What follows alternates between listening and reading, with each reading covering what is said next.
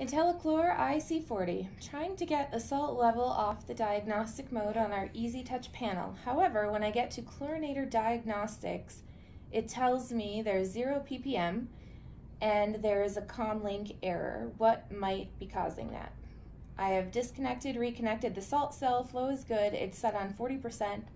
Cell is 4 months old. All other lights are functional. Low salt light is red.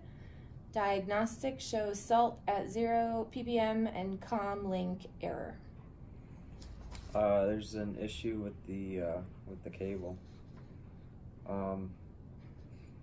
So typically comm link error, if you're plugged in to the bottom of the easyTouch, then if you open up the easyTouch and you follow where it's plugged in at the bottom of the low voltage raceway, it runs up to a pigtail where it basically connects to the backboard on the system.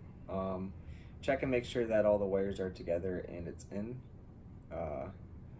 I've had issues where it was reading a comm link error and it had one of the wires was pulled out, so it's just a matter of kind of checking all your connections.